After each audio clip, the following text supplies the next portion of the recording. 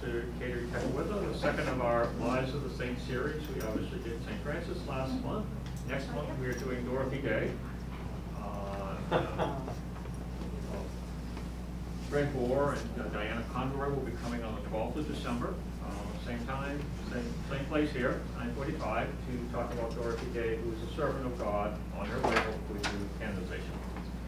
The other thing I want to mention to you coming forward is next, the Adult Faith Formation Committee is very happy to announce that we are having our book discussion for winter spring. It will begin on the 17th of February, and the book is called Learning to Pray by James Martin. And it really, I read the book, and it says a guide for everyone, and that is indeed true. It's a very readable book. It's very accessible. It covers a whole range of topics. We'll probably be having a Zoom conversation, which will be announced as we get closer. And after the first of the year, it will be available at the book house in Stuyvesant Plaza for a discount.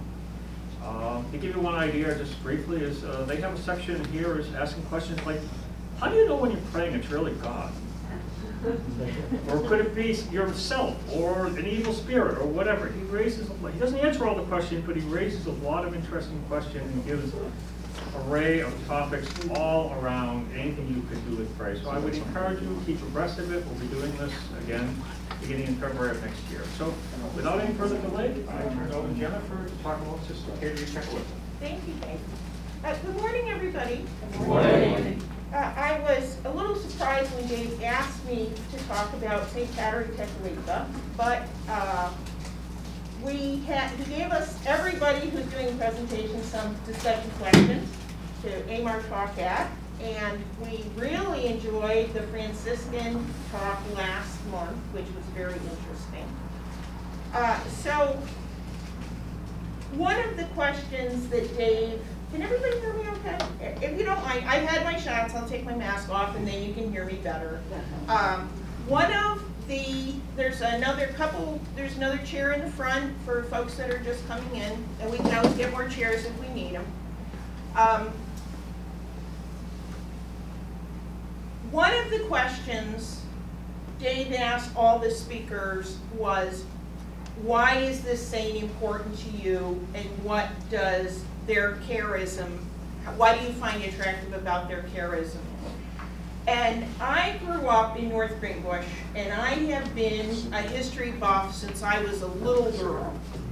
So I was really thrilled when our local girl, St. Kateri Tekakwitha, well, she was Blessed Kateri then, was going to be canonized. And about 12 to 14 years ago, I got very interested in the practice of iconography, writing or painting sacred icons.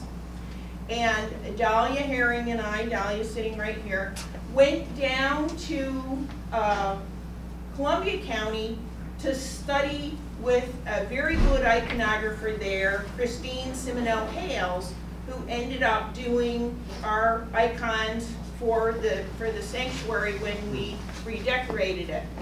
Now, I've been studying icons for about 5 or 6 years, and it was announced that St. Kateri or Blessed Kateri was going to be canonized in 2012, and right away, because of my history interest, I wanted to write an icon of St. Kateri. Now, on the bulletin and upstairs in the sanctuary, you've seen Christine's icon of St. Kateri. An icon is a portrait of the saint in heaven, in the uncreated light of God in heaven. They usually have a gold background, but not always. And an iconographer is supposed to study the life of the saint. And what did they wear? And if it's a person who was alive after photography, then you have an actual image to work with. So St. Kateri, obviously being in the 17th century, there are not photos of her, but there is a portrait by a Jesuit who knew her. And St. Kateri was born in the Mohawk Valley in a relatively little known period of history called the Beaver Wars. So we had two Indian groups living in New York State along the eastern edge of New York State in the Hudson Valley. We had the Algonquin Indians, and from about Schenectady all the way to Buffalo, we had the Five Nations of the Iroquois. And Iroquois is the French name for them. They call themselves the Haudenosaunee. I'm sorry, my Mohawk pronunciation is not great, and I can only pronounce something I've seen it printed phonetically. So the Haudenosaunee were the 5 tribes of the Iroquois, and the easternmost tribe is the Mohawks. Now, as you know, in about 1609, the French come up and settle the St. Lawrence Valley, and the Dutch come up the Hudson River, and both countries are interested in trading for furs. So they build Fort Orange down by the river, and the Dutch are trading with the Mohicans for furs, and they pretty soon realize that they actually can get a lot more furs dealing with the Iroquois. And so they eventually stop backing up the Mohican tribe against the Mohawks, and they are trading with Mohawks. Now, we have a portrait here by professional, very successful portraitist Kevin Gordon, and he was commissioned by the National Catholic Museum in Washington, D.C. to paint this portrait. And we have our icon of St. Kateri that Christine made, and in the back on the table I have one of my icons of St. Kateri. Most of the pictures of St. Kateri that you see are influenced by Hollywood. So mostly she's wearing buckskin, she's got a headband, she's got a feather, and that is not actually what the Mohawk people wore post-contact with the Europeans. So let's see here. Kateri was born, or Tekakwitha, as I should say, was born in Orisville, out in the Mohawk Valley. Then it was called Ossernon, and it was a pretty big Mohawk village. And can we go to the next slide, please? So the Iroquois people lived in villages in long communal houses, longhouses, made of bark, and inside there would be several fire pits in the center, and each family group of the mother, 4 families would share a fire pit. And so they also sometimes had palisades outside to protect the village. Could you go to the next slide, please? So here's an illustration of an Iroquois village, and you can see the palisade, you can see the longhouses. And I imagine that some of you have heard that old quotation from Tertullian, "The blood of the martyrs is the seed of the church." Well, the Jesuits came to Canada, and they were being missionaries to the Algonquins up in Canada and out around the Great Lakes. And some of them were Father Isaac Jogues, St. Isaac Jogues, St. Jean de Brebeuf. Well, one day in the 1740s, Isaac Jogues and some other missionaries were setting out for their Huron missions, and they were captured by the Iroquois, the Mohawks. And this is the period of the Beaver Wars, and so the French, the Dutch, and the Iroquois and the Hurons, everyone is fighting for control of who is going to control the beaver trade. The Native Americans actually did not, at least in North America, did not develop metalworking technology. They did great stuff with what they had. They had clay cooking pots, they had stone tools, but they did not have metal. And so when the French and the Dutch came, all of a sudden, these Europeans are going to sell them metal tools and woolen cloth. and they were very happy to buy it. So St. Kateri is growing up in the town that is closest to the Dutch settlements. And so the folks there in Ossernon or Orisville, pretty soon their mothers are not tanning all this buckskin to sell clothes anymore. They're selling it out of woolen cloth, and another trade item was linen shirts. You know, you could buy, in Fort Orange, you could buy a linen shirt for like 3 or 4 beaver skins, but up in Montreal, you had to pay 5 or 6 beaver skins. Now, when St. Isaac Jogues and his companions were brought down to Ossernon, they were very badly treated by the Mohawks there. If you ever have seen the 1991 film Black Robe, which is a great Canadian film about the Jesuits in the New World, but it's pretty tough going. You got to have an awful strong stomach to watch it. It was a great depiction of the things that both groups faced in this cultural connection. And St. Isaac Jogues and his companion Rene Goupil were tortured.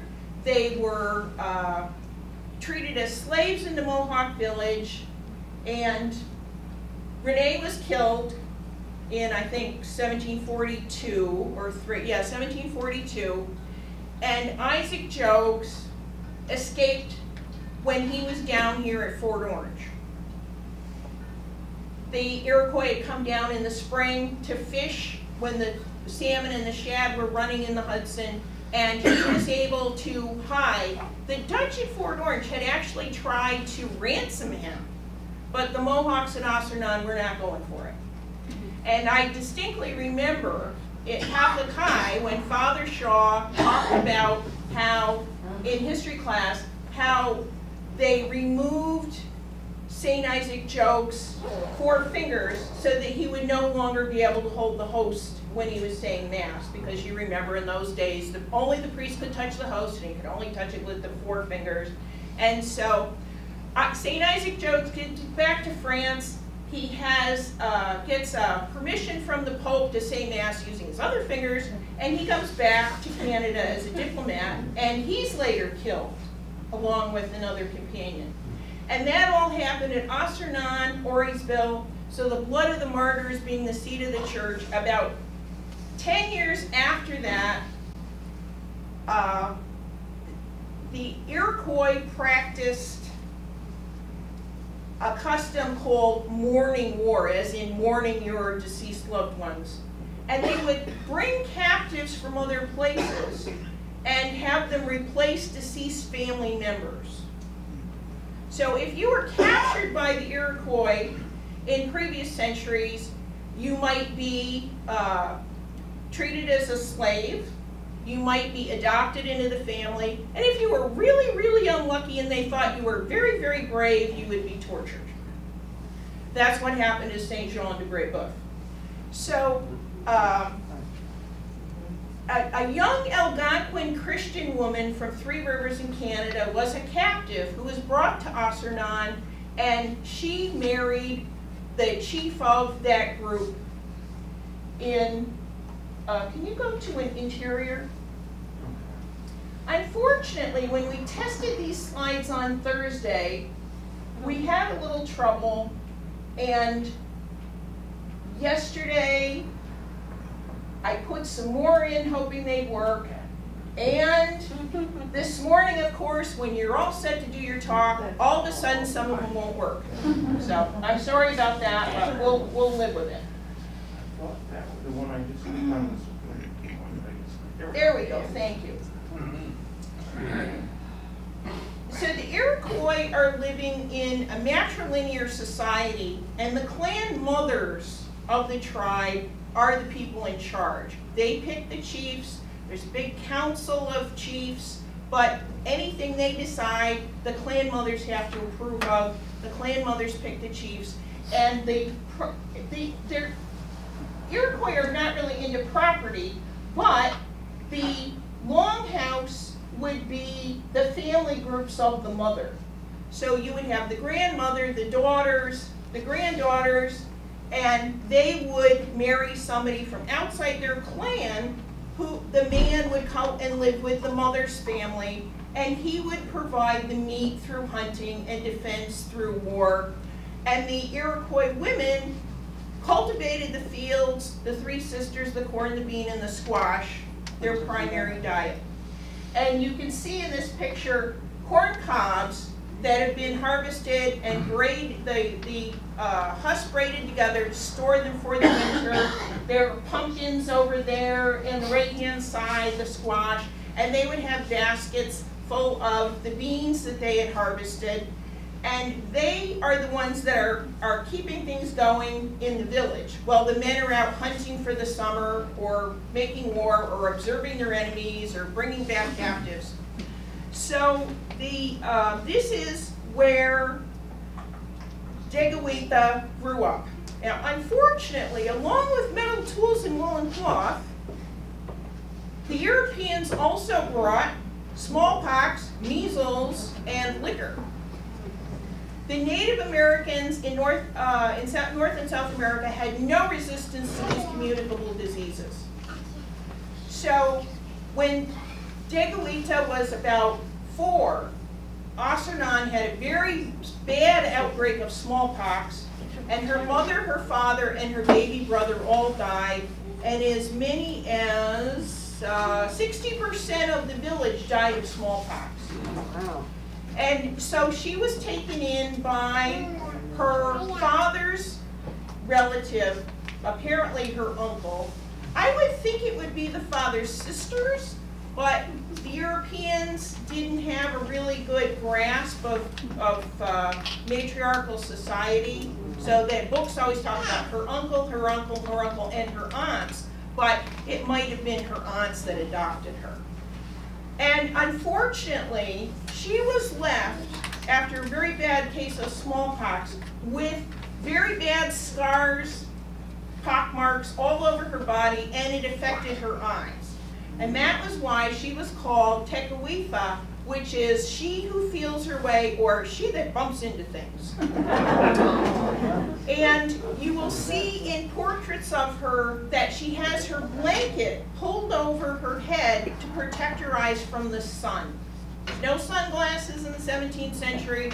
The sunlight really bothered her damaged eyes, and so she would work inside, or when she was outside, she would have her blanket pulled over her head. Let's see here. In 1666, the French actually hauled some artillery pieces all the way down to the Mohawk Valley and forced the Iroquois to make a peace treaty with them. And one of the provisions of the treaty is that Jesuit missionaries will be able to come to the Iroquois villages.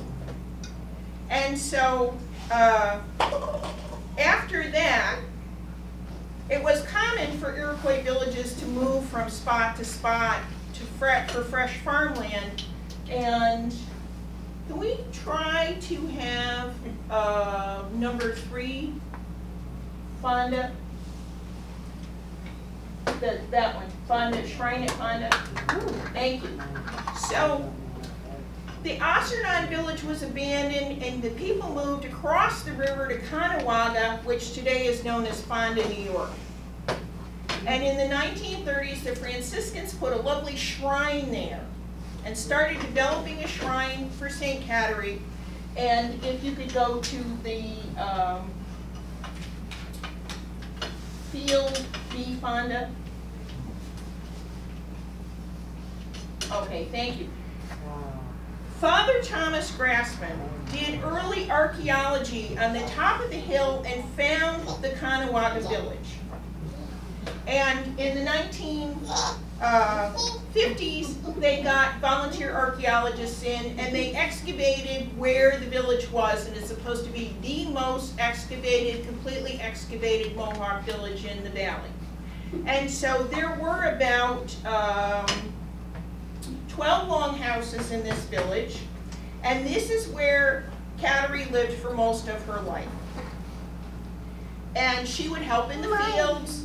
she would help sew clothes. She would do beading. Before that, if you remember in the Gordon portrait, the embroidered blanket, that was done with porcupine quills probably, but that was what they used before they had European glass beads, were porcupine quill embroidery. And Kateri was very good at this close handwork.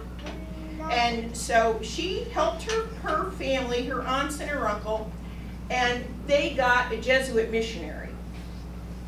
And can you go to the spring, Fonda, please? Okay, yes. There. Thank you. On the top of the hill in this photo was the village of Caughnawaga, and down the side of the hill there's a spring. And St. Kateri and the other girls would go there for water and bring it back up to the longhouses. And when I was working on my icons in the summer of 2013, I went out to Oriesville and Fonda, and it happened to be Ascension Thursday, and I went to Mass at the shrine, and I was thrilled to see the beautiful flowers in the woods behind the Caughnawaga village site. And so that is very close to the spring where St. Kateri got water from. Now, let's see. Can you go to the Len Tantillo picture? Try. Winter in the back one. There we go. Thank you. Okay, so local artist Len Tantillo, who does history paintings, he did this great picture of hunters returning to the longhouse with some wild turkeys on their backs, bringing home food in the winter time, and there's the Mohawk River in the distance. So Kateri grows up here, and when she was about 18, they got a Jesuit missionary, and she had been taught to pray by her mother, and she was thrilled to have a missionary come to Caughnawaga. And her uncle let her attend instruction, and she would go to the chapel to Mass, and eventually she got baptized when she was about 17 or 18. Now, after she was baptized, her uncle was very anti-Christian, anti-Catholic. For one thing, it was encouraging people to go to Canada, and they were losing more people in their villages. And of course, he wanted to stick to the traditional ways. And so he was not really thrilled when St. Kateri became a Catholic. When she became a Catholic, she started keeping holy the Sabbath. She wouldn't work in the fields on Sunday. She would go to Mass. And she would pray. She would make little oratories for herself in the woods and construct a cross tied together with branches or carve one in a tree. That's why in our icons she's shown holding a wooden cross. And so the unfortunate drunks in the village and children and people would jeer at her and throw stones at her and try and discourage her from going to Mass. And her aunts were very unhappy that she is now not working in the cornfields on Sunday, and so on Sunday she was not allowed to have any food. Oh dear. Because she was so harassed, somehow word gets back up to the other Caughnawaga, the mission on the St. Lawrence River across from Montreal, and there are a number of Iroquois Catholics who are living there, Oneidas, Mohawks, different tribes, and a adopted relative of St. Kateri's encourages a Oneida, who's a great warrior and become a Catholic. His name was Hot Ashes or Hot Powder. He and one of Kateri's adopted sister, Anastasia's relatives, they go down to the Mohawk River and they want to bring her back up to the mission at Caughnawaga, St. Francis Xavier Mission in Canada. Fortunately, when they get there to the Mohawk Valley, Katteri's uncle is down in Schenectady trading with the Dutch because he would not have let her leave. And can you try and find the canoe picture, please?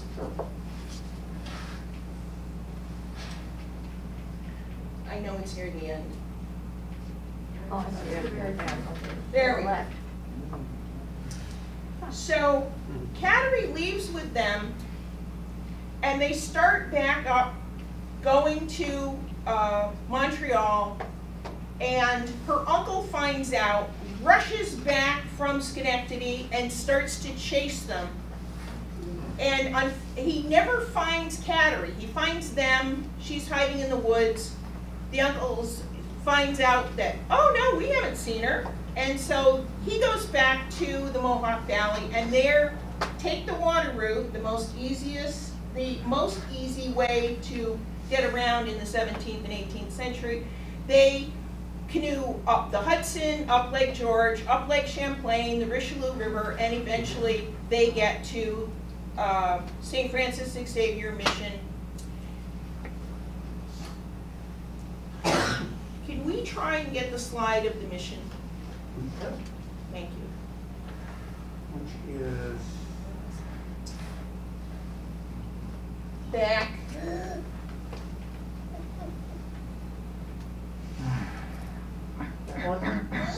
Yes, I think it is. Building the chapel, yes. Oh, okay. At St. Francis Xavier Mission in Caughnawaga on the St. Lawrence River, Kateri meets 3 or 4 Jesuit missionaries, Father Cholnek and Father Claude Chachetier, and the mission is pretty successful.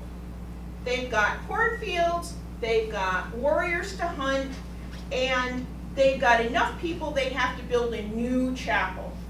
It was the custom of Jesuits who could draw. Obviously, Father Chachetier is not a trained artist, but he could sketch, and he would draw pictures to illustrate the Bible stories that they would tell the Iroquois in the catechism classes, and he would do drawings of things that were going on at the mission. And so here we see one of his sketches of building a new chapel, St. Francis Xavier Chapel in Caughnawaga. And Kateri and the other Catholic women would sit by the cross and talk about different aspects of catechism, theology, stories of lives of the saints. And so this is supposed to be the Kateri and 2 other Catholic women sitting in the background there, looking out over the St. Lawrence River. They were very, very devout. They spent all their time praying, sharing stories of theology, and practicing severe penances. Remember, before Vatican II, it was a big thing to do a lot of severe penance and fasting. Now, the Iroquois people were accustomed to fasting, so when they turned Catholic, they thought, okay, it's the same thing. We're still fasting. They might fast for several days. They might say their rosary barefoot in the snow. They might say it standing in freezing cold water in the wintertime. They practice flagellation. Some people would borrow an iron girdle from the Jesuits and wear it on Fridays and as a penance. And they went a little too far because the Jesuits didn't realize the Iroquois culture of strength and bravery and physical extremes like torture. And so a lot of times they would do these things where the priests could not see them because they suspected the Jesuit fathers would not approve of their severe, severe penances. Now, St. Kateri lived up there at Caughnawaga, and the fathers quickly realized that she was very advanced in her prayer life. She had a great devotion to the Blessed Sacrament, and so she was allowed to make her first communion at Christmas in 1677 after she got there.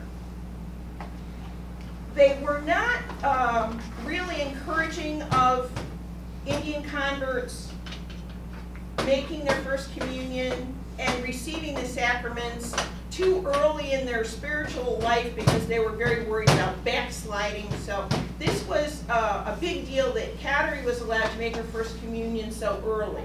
And she was also a member of the Society of the Holy Family, which was started in Montreal, and her adopted sister Anastasia was the head of the Society of the Holy Family, and this encouraged Indian men to model themselves on St. Joseph, the women to model themselves on the Blessed Mother, and the children to model themselves after young Jesus and be a good, obedient child. It was a big deal to be invited to join the Society of the Holy Family when you were living there at St. Francis Xavier Mission. Now, Kateri would practice these extreme penances, she and her friends, and she would pray for hours in front of the Blessed Sacrament, even in the winter, and there's no heat in the chapel, and she would be there freezing for hours. And Father Cholnek would take her to his house and get her to warm up, put her in front of the fire so that she wouldn't die of exposure. And they did try to moderate the Native Americans' penances, but they couldn't always tell when somebody was doing something. Now, I mentioned the corn, the bean, and the squash before. The primary food besides whatever meat they were hunting for. The main food a lot of time in the winter would be a cornmeal pudding called sagamite. And Kevin, my husband, and I have made sagamite. Believe me, it's not very tasty. Boiled ground corn, probably without salt.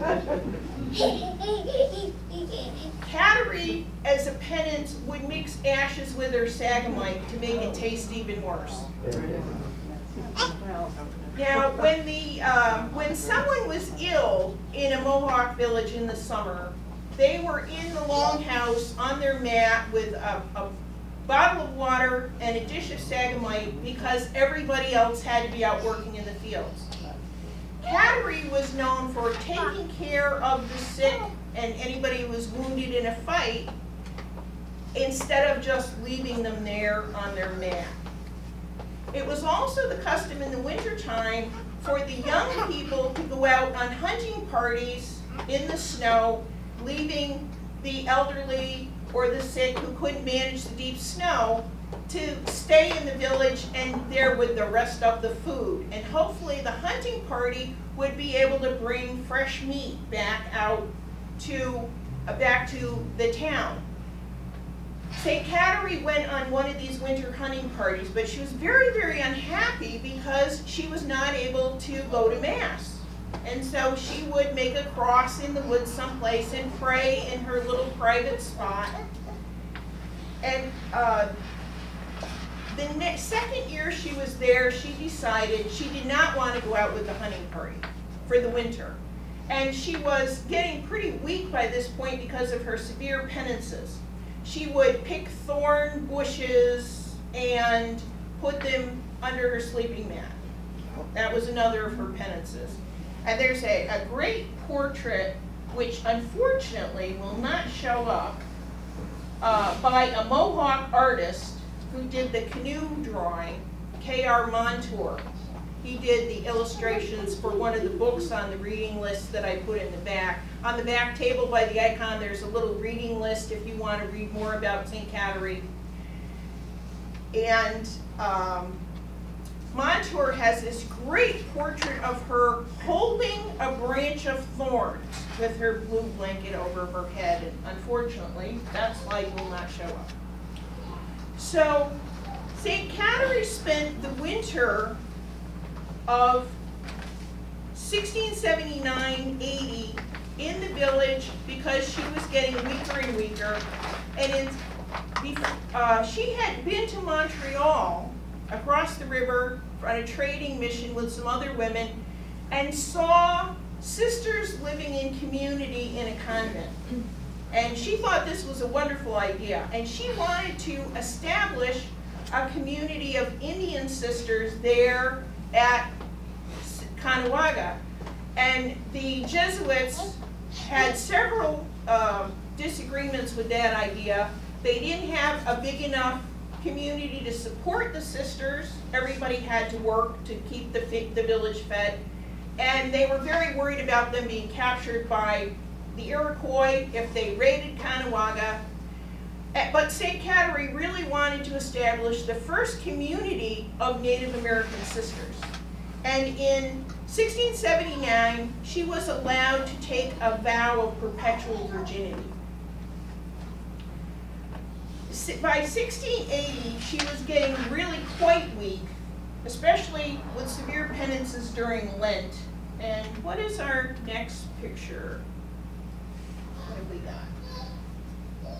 Oh, could you go to the Kateri profile? Certainly. Thank you. This is another sketch by K.R. Montour. While Kateri was living in Caughnawaga, she decided that she would give up all ornaments except for her cross, and red blankets were very fashionable among the Iroquois girls. So somebody said that, you know, that's too vain wearing a red blanket, so she switched to wearing a blue blanket. And she gave up all of her ornaments. One of the trade items, you'll hear about, you know, when you read your history book, the Native Americans bought trinkets. Well, they really weren't trinkets. They were wool cloth, metal tools, and beads, glass beads, and silver jewelry. So I usually wear reproductions of those 17th and 18th century silver jewelry. I wear my Jesuit rings. Today I wore my trade silver earrings. And St. Kateri gave up wearing all of that jewelry except for her cross and switched to wearing a blue blanket because she thought that was a lot less vain than a red blanket. Now, in Lent of 1780, she was getting very, very weak. She's sleeping on her mat of thorns. She's mixing ashes with her sagamite. And by Holy Week, she was getting in a very bad state. Could you go to the tomb picture, please? Absolutely. And she died in Holy Week of 1680. Her friends and the fathers who were there at her deathbed saw that after she died, her smallpox scars disappeared and she became glowingly lovely. And a couple of Frenchmen who heard that this girl had died, and they knew St. Kateri, but they went to look at the body and they didn't even recognize her. And they said they would build a coffin for her. And after she was buried, this is obviously the modern tomb in St. Francis Xavier Church in Caughnawaga, but after she died, numerous friends of hers had visions of her, urging them to love Jesus and pray and practice their penances. And finally, her friend Anastasia had a vision where she heard Kateri saying, "Goodbye, I'm going to heaven now." And dirt from her grave would be mixed with the primitive medicines of the time for people who were sick, and there were many miraculous cures after she died. About a year after Kateri died, Father Claude experienced a vision of her, and she asked him to paint her portrait. And the portrait, which we unfortunately do not have a picture of. Could you go to the other tomb picture?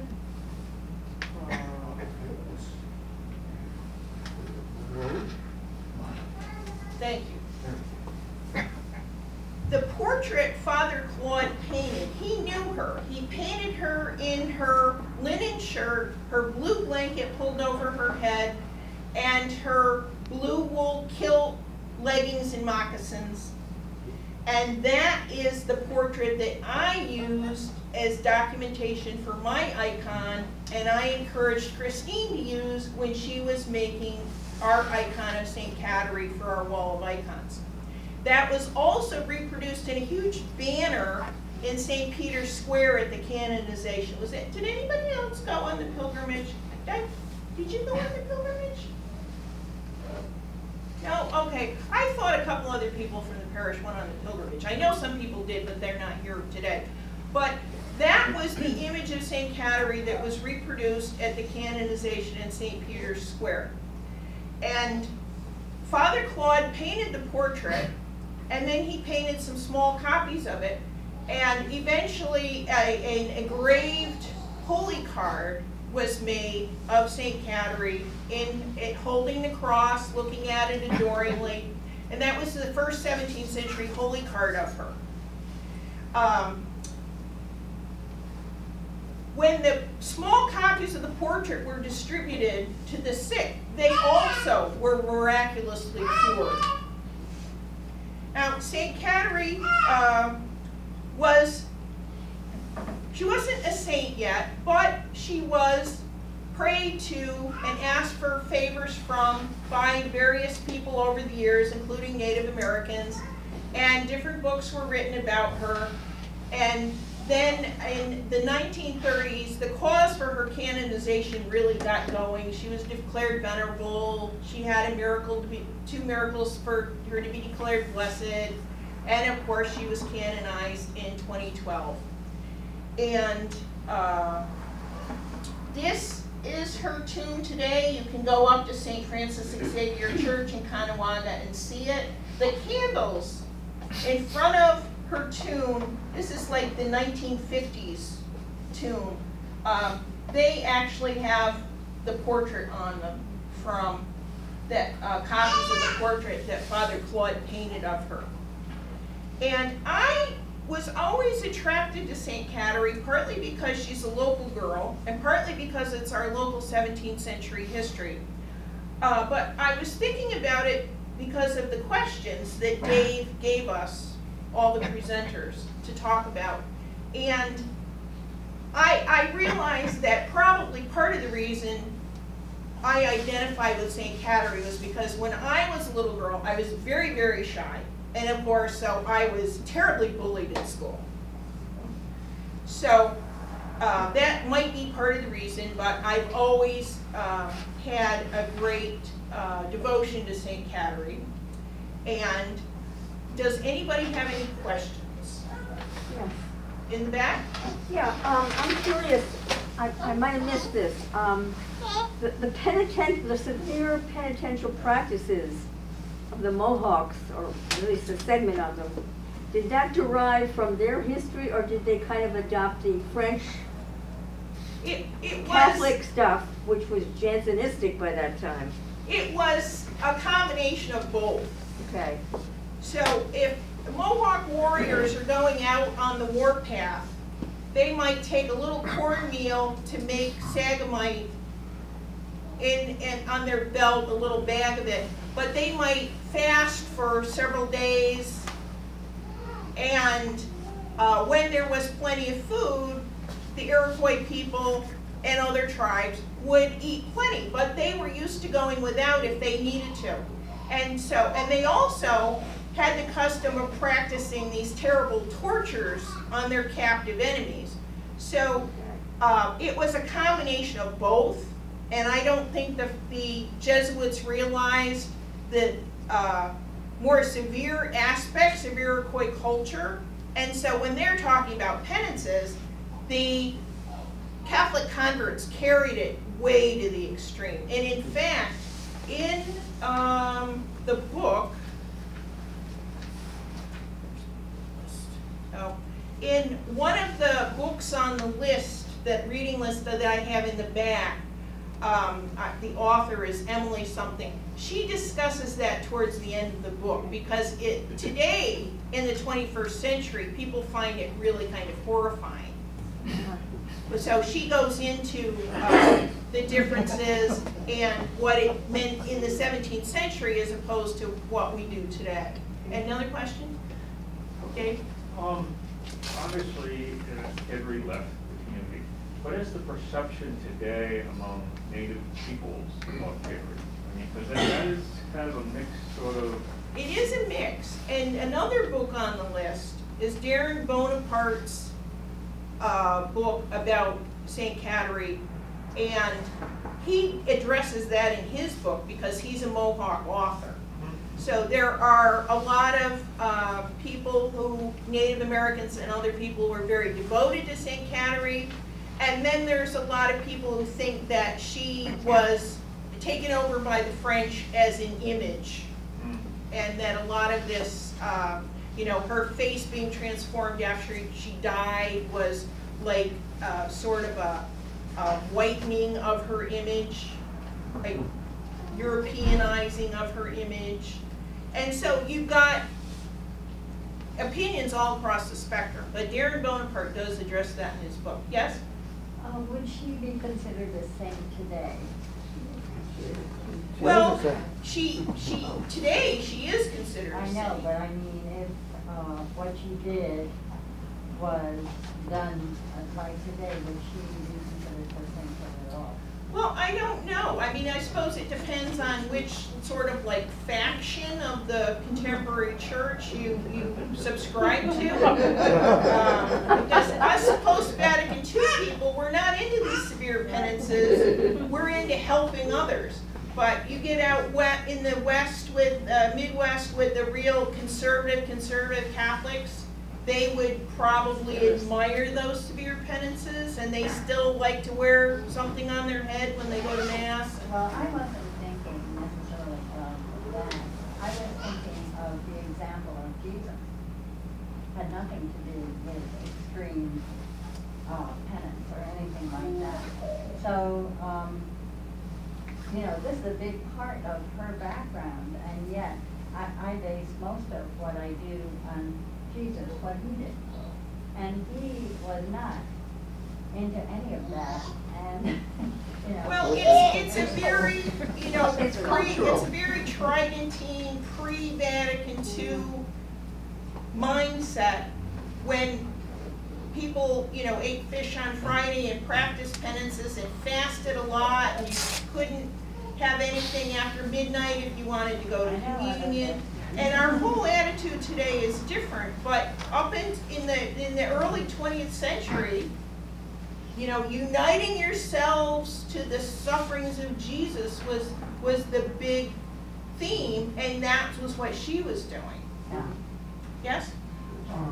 A postscript to her. A friend of mine was the chaplain at Seattle Children's Hospital. Oh, did he know Jake? I'm sorry? Did he know the little boy Jake? I didn't- So, no, Liv, I'm sorry, I'm interrupting you. You All finish right. your story. Anyway, while he was chaplain there, an indigenous boy was admitted to the hospital because Yes, he had a fatal illness, yes. and the boy's family was instructed to pray to the saint, and he was cured. Yes, he was. And that's just recently. That was. 5 years ago, And 6 years ago. Exactly, and that was the final miracle Right. that sealed St. Kateri's cause for canonization. Jake, I think the last name was Finkbonner, he was playing basketball at school, and he ran into the post holding the basket and cut his lip. And unfortunately, he contracted flesh-eating bacteria, which is usually fatal. And so he was at that hospital, and the surgeons kept operating and trying to get ahead of the flesh-eating bacteria, and they thought he was going to die. And a nun named Sister Kateri came and with a relic, and the family, and it was a Native American family. Jake's family is Native American, and all of their friends, everybody started praying to St. Kateri for Jake, and the doctors one day said in the meeting with the parents, I think it stopped, and he was cured. And when I was on the pilgrimage to Rome for the canonization, I was standing outside the St. Sebastian catacombs talking to another tourist, and I looked at the guy's name tag, and it was Jake's uncle. Oh, wow. Really? It was very cool. Yes, Eileen? I'd like to put it into a little bit, what we're just discussing about St. Kateri and her spirituality. I'd like to put it in a little bit of a bigger frame of devotional spirituality. That's not been my spirituality, to have a devotion to saints or practice or whatever. And when we were traveling in Ireland, we spent a day at the Shrine of Mac, which is supposedly a place where the Virgin Mary had appeared. And I was thinking, oh, it's going to be a long day. And I walked through all the things that were the history of what happened at Mac. And that really grabbed me, that they had suffered terribly in the west of Ireland. In one, I forget which of the famines, but it was like people died, bodies piled on top of each other. It was just an awful time. And this apparition gave them such hope and comfort. And so I have the feeling that maybe we take a look at somebody like Kateri, and perhaps any of the people who have devotions to saints, I think that the divine spirit of us all provides this kind of happening or whatever, however people come to understand it, that makes it a special, miraculous event, whatever it is. I think it's done perhaps for consolation for people who need it. You think about Kateri's, it's ongoing with Kateri. It's ongoing at Knock with the Virgin Mary. That's my way of accepting it and understanding it. So I think that's very interesting. Thank you. Thank you. Yes?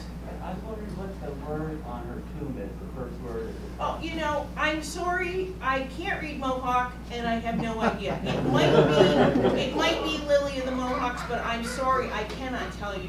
Do you have any idea what that word is? Yeah. Do you read Mohawk or?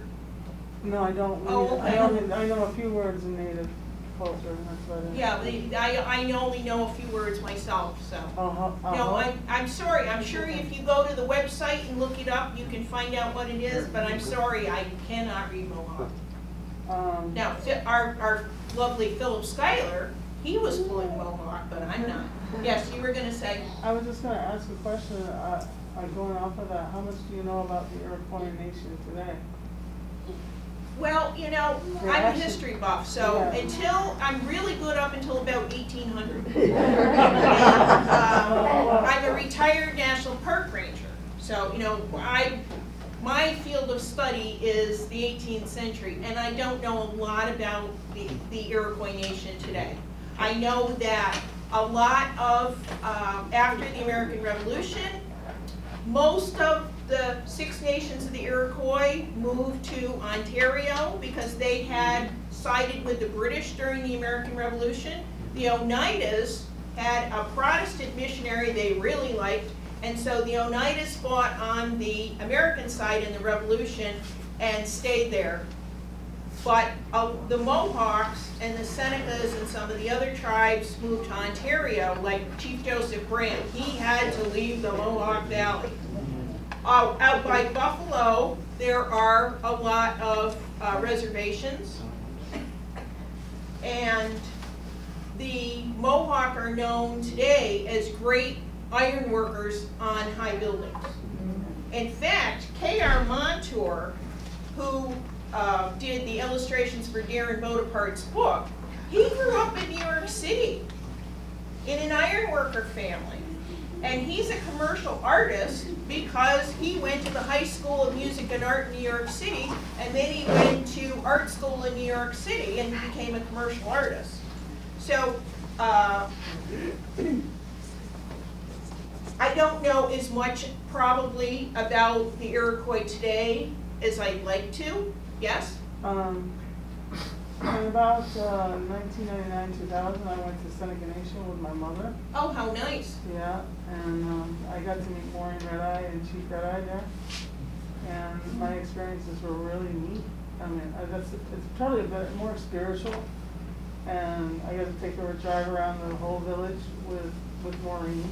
Mm-hmm. And she taught us a lot while we were there about the whole res. And one of the things that she taught me, because I had bought this book on corn planter. I don't know if anybody's familiar with them. And she said, you need to read the book 3 times, she said. Because on 3 different occasions, George Washington could have killed corn planter. And she said, if you remember to read it 3 times, you'll find out that I'm telling you the truth in the book. But she also taught me when I first got there, she introduced me to a 16-year-old boy. And the reason why I asked you if you knew anything about Iroquoian nation today, the Iroquoian nation is actually only about that big on the map up by where I live in Wananta, the city of the hills. Uh-huh. And it used to be as large as the whole entire, the 16-year-old boy told me this, as large as the entire area coming from the east coast to the west coast, all along the top part, the northern part of the country. I guess I just wanted to talk a little bit about where I came from, you know, and where I come from. Yeah. Thank you for sharing. Let me share. You're welcome. Thank you. Anybody else have a question?